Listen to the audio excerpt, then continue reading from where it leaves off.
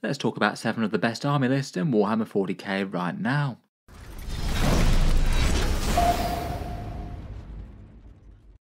Hello and welcome back to Auspex Tactics, where today we're talking 40k army lists, and in this video I thought we'd do a roundup of some of the strongest army lists in the game currently, with a look at 7 of the very best army lists in the game.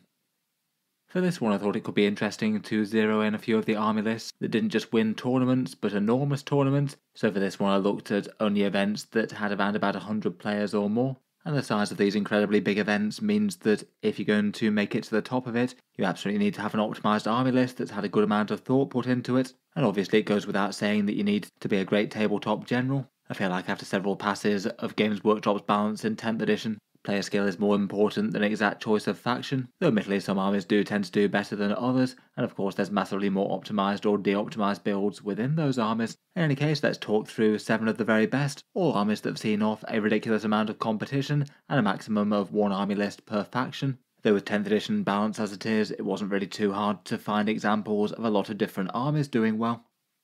First up, I thought we'd start with one of the biggest and most recent events out there. It seems that Derek Apshey of 40k Dirtbags, whose YouTube channel I'll link down in the video description, is still at it with the Chaos Cults, placing first at Nova, going 9-0 against a field of 360 players, with his very unorthodox and interesting Chaos board control list, with a detachment that was dismissed by most as being outright weak when the Chaos Codex dropped. Chaos Marines in general have a kind of low win rate right now, though they're still topping lots of tournaments with this and things like Renegade Raiders and Pact Bound. Chaos Cult as a detachment is the one that boosts all the damned units, giving them access to desperate pacts, a chance to make a further Dark Pact and have the chance to take more damage for a +2 to movement and a +2 to charge range. And between a massive amount of cultists, traitor guardsmen and accursed cultists, it's a very scary board control army, where the enemy won't be able to deal with the waves of chaff fast enough to stop them winning the game on scoring. But they also very much can't afford to be too aggressive either, as the big blobs of accursed cultists with the buffs from this detachment and attached dark communes and things can outright down very scary enemy threats. Going through the army list, there's 3 units of 16 accursed cultists, fairly tough hordes who have their hidden torment models in there that strike with a whole bunch of essentially heavy bolter style attack with lethal hits if necessary, and they're incredibly tricky to engage on midfield objectives given that they've got that surge move going on where they take fire. In this one, 2 of them are led by dark communes, one of which can still scout, and they give them the 5+ invulnerable save and big once per game speed and damage boost. One's led by a dark apostle that can respawn damn models, so it means that you could have D3 torments coming back, which is pretty big. And then the detachment has got some pretty powerful stratagems like reroll wound rolls in melee, advance and charge whenever you need it, or boosting strength and then to go alongside that there's 6 units of cultists with their sticky objectives and just a whole bunch of screening chaff that won't do much besides light infantry, but in this detachment can move very quickly. 6 sets of traitor guard who can get some cover on objectives and can take down a few medium infantry with special weapon fire. Cypher's about to again wail on some medium infantry as well as do lone operative tricks, and Fabius Bile apparently joins a unit of cultists most of the time, piling into a rhino as an annoying threat that makes them oddly threatening for their cost, and could maybe be another interesting unit for stratagems and things. Then there's quite a lot of demon support, 3 Nurglings for some infiltrate screening, and I guess they'd guarantee that you can get some scout moves off. A unit of blisteringly fast Seekers that could maybe do move block screening things on the first turn to keep the enemy penned back for 1 extra crucial turn. Some Demonettes to unlock the Seekers and have a little bit of a threat in melee, and 1 Beast of Nurgle, which apparently very much made itself useful as an annoying deep striker that can pin back to full health if the enemy can't focus it. Overall it's a very cool army. They just look kind of horrendous to deal with so many frustrating units that you can't really get your teeth into. It'd be very hard to stop them scoring things fast enough, and the accursed cultists are all going to be a problem unit to deal with, whether you're trying to shoot them down and they're surging forward or engage them in melee. Before we move on to some more scary army list goodness, I'm just going to give a quick shout out to Titans Terrain, who reached out to us to sponsor today's video. Generally quite a well received terrain set that could be of interest to some people. The idea is that they have a sort of tile grid system that folds out and has pop-up buildings made of card, meaning that you can basically have an entire board worth of 40k terrain that lives in a box around about the same size as a standard board game. There are pros and cons to it versus the other types of terrain systems that you can get out there, whether it's MDF, plastic or 3D printed stuff, but in general it's been fairly well received and had a pretty good response when I've featured it previously on the channel. Feel free to check them out, linked in the video description if you're interested. I'll cycle back to this at the end of the video to take a closer look at a few of their specific offerings and a few of the pros and cons versus other things. In any case, a big thank you for sponsoring this one. Back to the scary 40k list though, and next up, perhaps to no one's major surprise, is the Adepta Sororitas with the Bringers of Flame.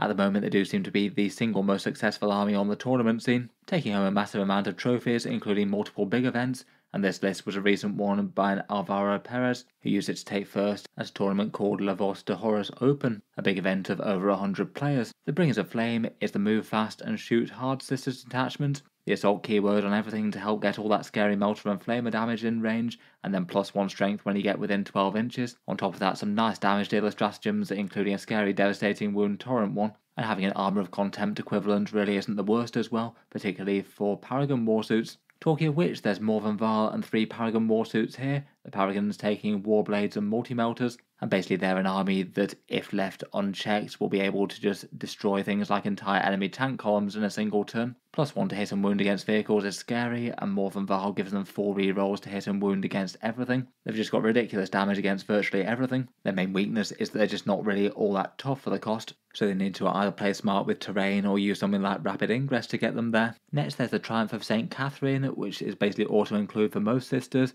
an automatic 6 miracle dice. It's a ridiculously big boon, and you can plug that in to automatic damage results, or big charges, or whatever else you need. Plus basically all of its auras can be useful, particularly the movement boosting one, which can have things like the immolators and other units speeding across the board to get to grips with the enemy. For characters and squads, there's a Battle Sister squad, 2 sets of 10 Dominions, 1 with Flamers and 1 with Melter Guns, and then to lead them there's a Caroness with the Iron Surplice, the Palatine with Righteous Rage, and 3 Dialogus, 1 with Fire and Fury. Always a little bit hard to determine from the list alone exactly what attaches to what. I kind of feel like all 3 of those units would quite enjoy being split in half by the Immolators, and the Immolators would enjoy the Dominion Scout moves, so it could be 1 Melter Gun and 1 Flamer Dominion unit, and the Battle Sisters blocked up, though I'm not 100% sure from this. Looks like 2 of the Dialogus might run solo as nice little 30-point units either for screening or doing secondaries.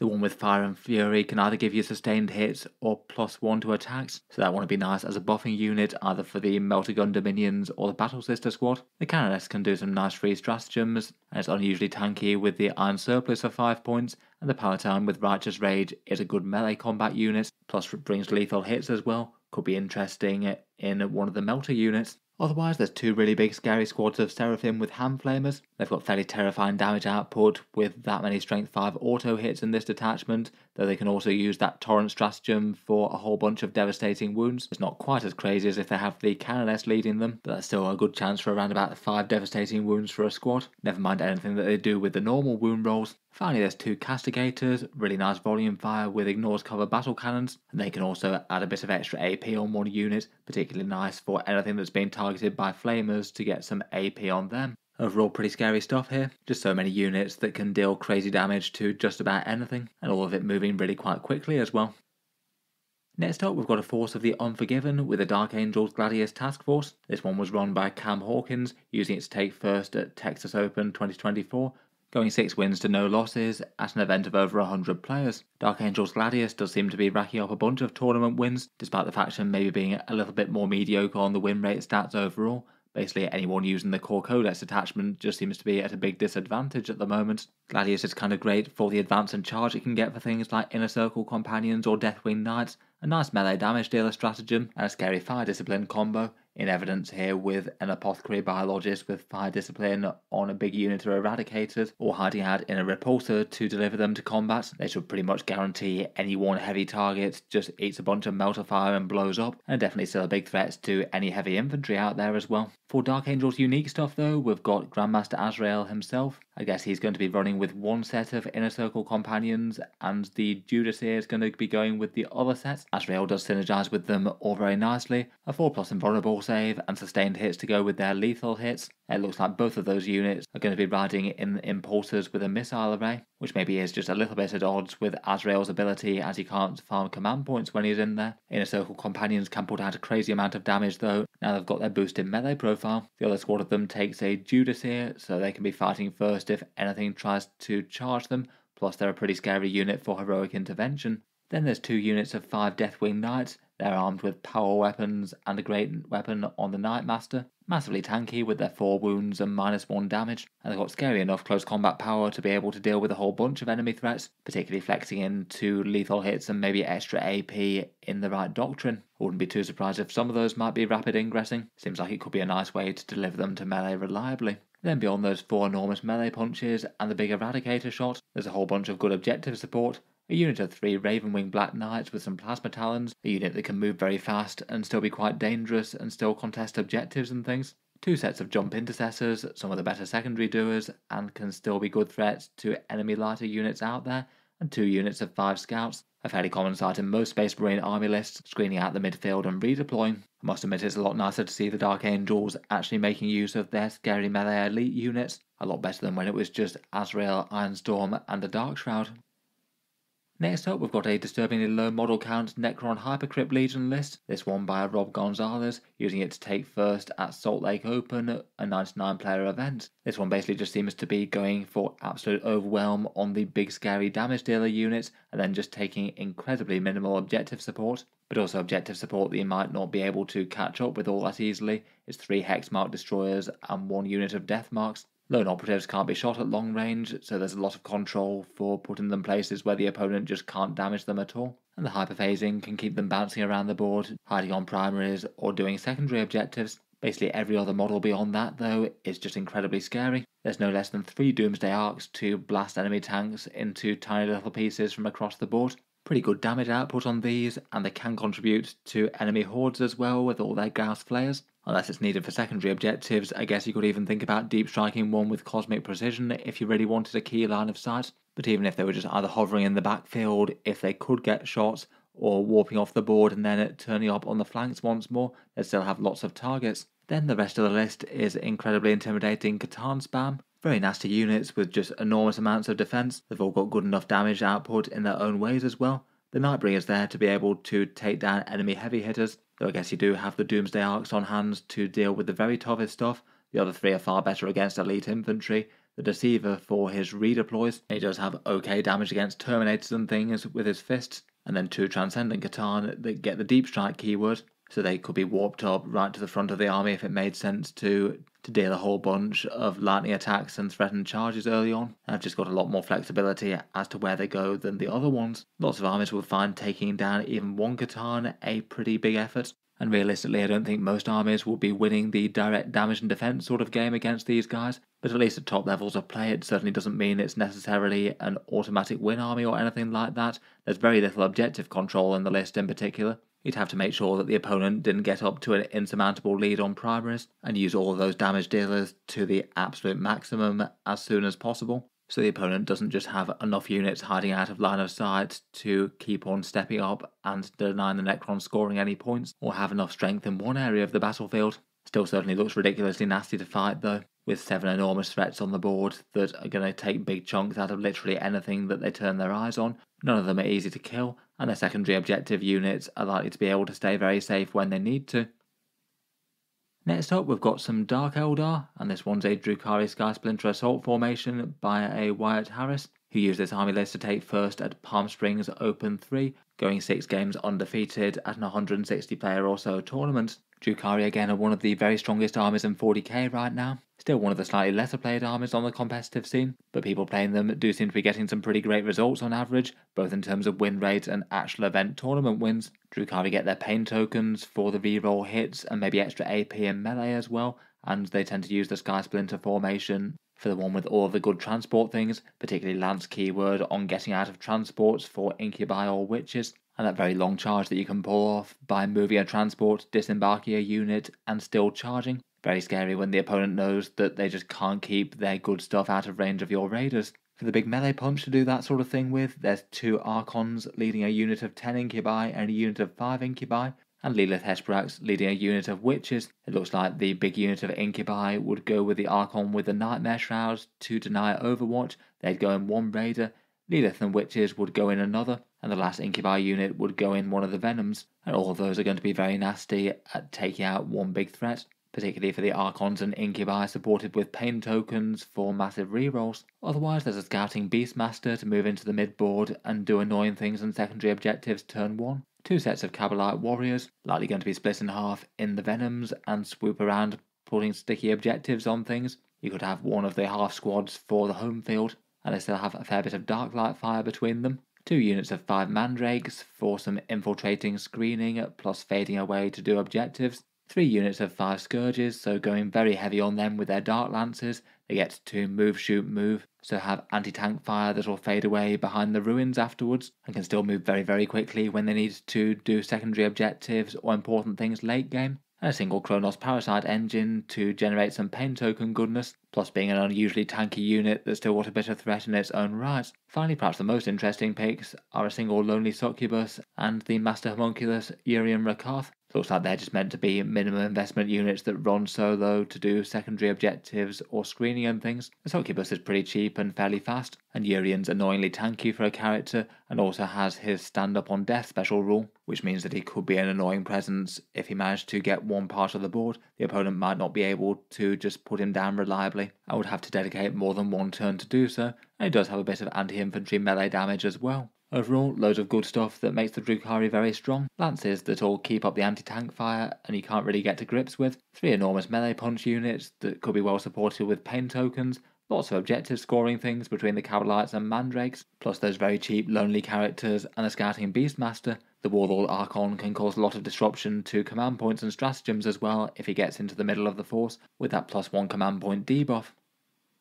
Next up, we've got some glorious Astra Militarum. This one's an army list by a Nick Jagiello, who used it to take first at an event called TGX, going 6 wins undefeated against an almost 100 player tournament. This one definitely feels a bit different to plenty of Imperial Guard lists out there. There are some staples like Lord Solar and a tank commander with a demolisher cannon, plus lots of Borgren to hold the front lines. One of the most interesting things though are the big use of chimeras with 4 of those on the field. 2 with paired heavy flamers and 2 with paired heavy bolters. It looks like there's some Ogrins running around in them as well. I guess making good use of their firing deck with their Ripper guns and threatening a bit of melee if they need to. In command of the army there's Lord Solar Leontus. Everyone's favourite basically auto-includes source of command points, godly orders, redeploys and a little bit of melee. He doesn't have any infantry squads to attach to, so I guess he'd either be going with the Rough Riders or just staying completely solo. I think it's pretty reasonable to run him solo if you hide him towards the back of the army. It would depend on the opponent not having indirects to fire over and shoot him. He'd be able to order a few interesting targets if needed to, like the Lehman Rosses and the Tank Commander. Next up, there's lots of Tempestus Scions, a Tempestus command squad with maximal special weapons, leading a big unit of 10 Scions with 2 plasma guns and 2 melter guns. There's lots of big rerolls for them there, and now they get lethal hits against things that aren't monster vehicles. The hotshot volley guns are a lot more threatening as well. Plus they could pick up some extra AP from Fields of Fire or the Lehman Ross Exterminators if they need it. Talking of which, there's a tank commander with Demolisher Cannon, multi-melters, las cannon, and he's leading 2 Lehman Ross Exterminators. They're the ones with the twin auto cannons that do put out some fairly good firepower, and then also debuff enemy units for an extra AP, potentially helping each other out, or other units like the Scions or the Chimeras. For a guard list, there's perhaps a disturbing amount of melee, 2 big squads of Tenatilan Rough Riders, each really cheap now at just 120 points and all taking maximal hunting lances. On the charge they can easily one round things like battle tanks with the melter tip lances, and are quite a general purpose melee unit. Their durability isn't even awful for the cheap cost that they are now at 12 points per model. They can be very fast with move as well. There's a unit of 6 Borgrin with brute shields and maws, always nice to be scrapping over midfield objectives, and they make a lot of high AP and high damage firepower go away very nicely. And then there's 4 Chimeras, which I'm guessing are going to be transporting the other 2 smaller Borgrin units and the 2 units of 3 Ogrins. The Chimeras are just really effective units in their own right, very cheap and put out loads of shots for dealing with infantry, and I guess just a tiny bit more general purpose now they acquired lethal hits against tanks and vehicles. It is kind of fun to think of those Ripper guns picking up lethal hits against them, firing from the top hatch if they wanted to as well. Then there's another 2 Tempestus Scion units, which I guess would mainly be dropping for secondaries and support, and then a Rapier Laser Destroyer battery. I guess not the worst choice for an extra 35 points if you had them left over. It does have some okay anti-tank damage. It could just be left on a home objective, or even just put in strategic reserve as an annoying secondary objective doer that's got a little bit more threat than you might expect. Overall feels like a pretty interesting guard list. Lots of annoying, cheapish and very tough skirmish threats in the midboard. Some genuinely good firepower in the backfield with those Lehman Rosses and the Tank Commander. And some very nice counter-attack type units in the Attilan Rough Riders that can threaten melee against a lot of scary stuff, plus that dropping in Tempestus command squad. Finally, we've got a scary Black Templar army list. This one was one that I mentioned on the channel a few weeks back, the one that a lot of people paid attention to that won the World Team Championship singles tournament, the Warmaster tournament, a crazy 460 player event that was mainly a prelude to the big teams tournament. So winning this one was perhaps a doubly impressive achievement, that it was both so big and also basically being a huge gathering of the best players in the world.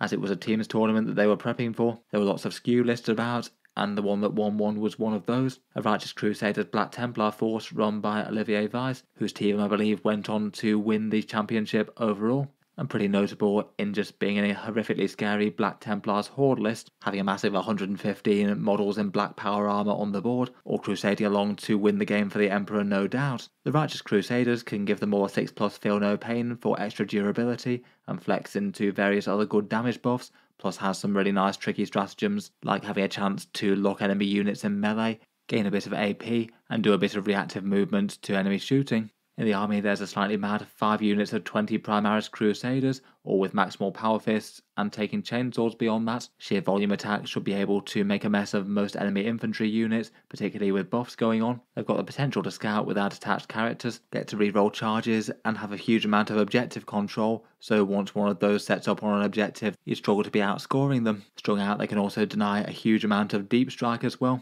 You'd likely be struggling to have much presence in the home field with this. Beyond that, there's 2 units of 5 scouts to have even more board control in the midboard, those armed with missiles, snipers, chainsword and knives, then a whole bunch of characters, a combi lieutenant for doing lone operative things and being a tricky unit to catch up with, plus his damage buff, a Castellan with 10 Houses Bones for the 5+ feel no pain for his unit. I guess he'd be working with High Marshal Helbrecht to make just one of those Crusader squads into a ridiculously powerful melee powerhouse. If you could manage to get a good chunk of the squad in, then there's a good chance they could wipe out the majority of things in the game. Then there's one squad with a regular chaplain for a +1 to wound, which makes those chainswords far better against tough stuff, and Chaplain Grimaldus, who can give his unit a 5+ feel no pain for yet more toughness, that can flex out for other things like advance and charge when he needs to.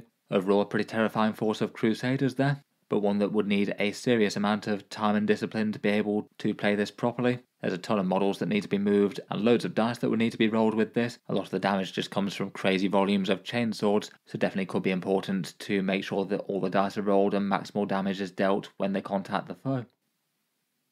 In any case, I'll leave that there for the army list today. Just 7 examples of some of the very best armies in Warhammer 40k that people have managed to use to take down the very biggest events in the world. Let me know your thoughts and experiences with the factions, and look forward to hearing any other insights about the army list in question if you have them. Finally, I'll just cycle back to the video sponsor, which is Titan's Terrain. As I mentioned earlier, just talking through a few of the pros and cons of it, and the exact offerings that they have that might be of interest to some of you out there. As mentioned, it's basically a pop-up system of battlefield terrain. You have a system of 12 tiles to make a standard size 40k board. It all packs away in one of the boxes that you can see here. So the biggest selling points are that it's very easy to store and transport, so a bit easier to move about than some. And perhaps the other biggest advantages are that it's far cheaper than, say, a whole board of Games Workshop terrain, and kind of similar in price to offerings in MDF or 3D printed stuff bought from a third party. Plus it doesn't need any painting or assembly whatsoever. Once you have it, it's ready to go immediately. Each type of terrain does come with its trade-offs though. The main disadvantages for fold-out terrain are that it's a little bit less sturdy, given that it's made of essentially tough cardboard as opposed to plastic or MDF, and each piece needs to be designed so it can fold flat for storage easily. The grid layout can be a little bit less flexible than some as well, so maybe wouldn't be quite as easy to directly replicate, say, tournament-style terrain if that's what you're looking for. They definitely can create some different battlefields with it, with rotating the tiles or setting them up quite differently. I feel like it might not be the worst idea in the world to maybe just supplement it with, like, say, 1 or 2 extra ruins or line of sight blockers, just to cut down on the firing lanes a little bit. I feel like casually it's usable enough as is. They've got several sets on offer. This one's a sort of industrial sort of world offering called a Forgotten Furnace, £112 or $140 or €131. This one's got a bunch of bombed out industrial ruins, shelters and forges, and all seeming to be of a pretty heretical nature, given the glowing orange stars on this one. For a bit more of a classic ruin terrain sort of look, there's this Shattered Hive one here. Again, the same price for the 40k size board of 12 tiles. This one's a little bit more of your traditional blasted ruins and things, plus a few more boxy style ruins.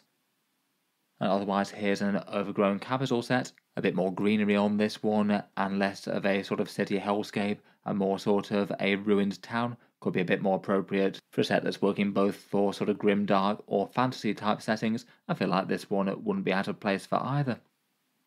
Finally, they've got a few expansion centerpiece style sets. These ones are where you basically put two different tiles together to make one bigger building. There's a cathedral square that also has a ruined reliquary one, depending on the way that you want it dressed up on, either for the cityscape or the more verdant city ruins, and an infernal spire for the heretical furnace type one. That's a great big building centerpiece. In any case, a big thank you to them for sponsoring the video, and you'll find them links down in the video description if any of those do seem interesting or useful to you. In any case, that's about it for this one. Feel free to subscribe to Auspex Tactics if you'd like to see more like this. I'll certainly keep the regular 40k videos coming with new ones just about every day. If you've been enjoying the videos and want to help support, feel free to check out the channel's Patreon page and everything down in the video description. You can see certain videos early on that, and there's a few other rewards. Plus there's a whole bunch of 40k discount retailers there as well. If you were ordering in any 40k stuff and you wanted a discount versus Games Workshop, buying through any of those helps to support the channel. In any case though, an absolutely massive thank you for listening, and I'll hope to see you guys next time.